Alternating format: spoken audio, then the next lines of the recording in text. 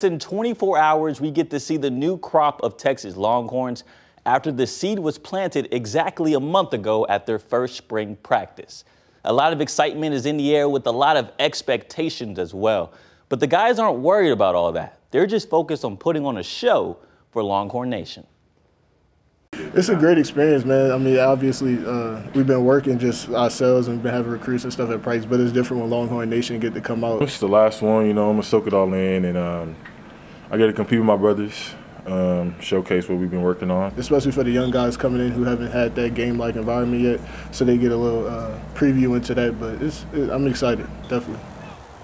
So you heard about the young guys, and these are a list of the young guys. Shout out to my boys at Orange Bloods for making this graphics. So this is actually a list of freshmen to watch out for tomorrow. Of course, the five-star wide receiver Ryan Ringo, he's expected to do big things in this offense. Number 6, Christian Clark, running back out of Arizona, who Coach Sark actually said reminded him of Bijan Robinson when he first saw him play. Then on the other side of the ball, Dallas native Colin Simmons, the edge rusher, who everyone seems to be talking about this spring and expected to be probably the most productive freshman on the defensive side of the ball. Then, of course, Trevor Gooseby, offensive lineman, and the Westlake grad, Colton Bosick, who technically is still a freshman because he redshirted last season. So can't wait to see these boys tomorrow.